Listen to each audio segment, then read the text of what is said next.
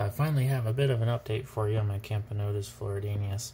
My last colony had a sad ending. Some of the fluon had dripped into their food, they ate it, and the entire colony died within a week. It was terrible. I was devastated. I couldn't even film, an ending to them.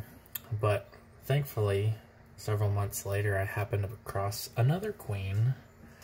I picked her up 2 months ago, 2.5 months ago, and this is her thriving. As you can see, there is some fluon in there. Learn my lesson. Let it dry before the ants go in there, and don't put it on so thick. These guys are thriving. Last week there was only one nantic. Now we see 1, 2, 3, 4, 5.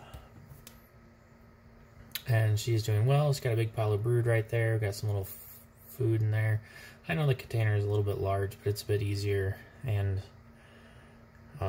actually my one test tube was already full at the time with another colony that didn't survive.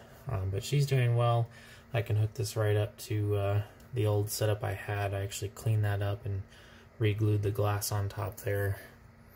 And getting that ready. I know they're not ready. It's too small. But it doesn't hurt to be prepared. Anywho, I will give some updates as it grows, as I move her in. Anything that happens. Like, comment, subscribe. Stay tuned for more content.